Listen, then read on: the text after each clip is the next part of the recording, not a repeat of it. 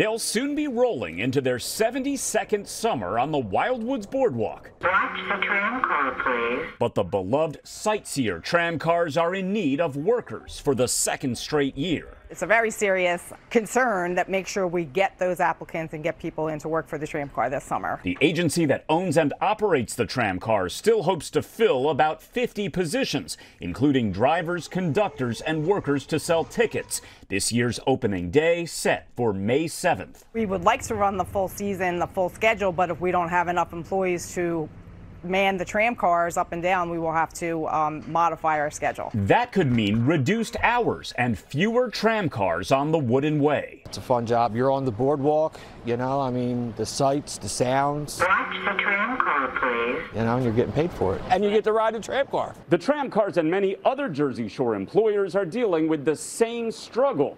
International workers potentially not able to get here because of COVID-related visa issues and a lack of American applicants. It's a huge concern with all of our businesses on the boardwalk and beyond to get employees to be able to man the businesses. The tram car jobs start at $12 an hour. Help wanted for this boardwalk's Watch the tram car, please. defining icon. Ted Greenberg, NBC 10 News.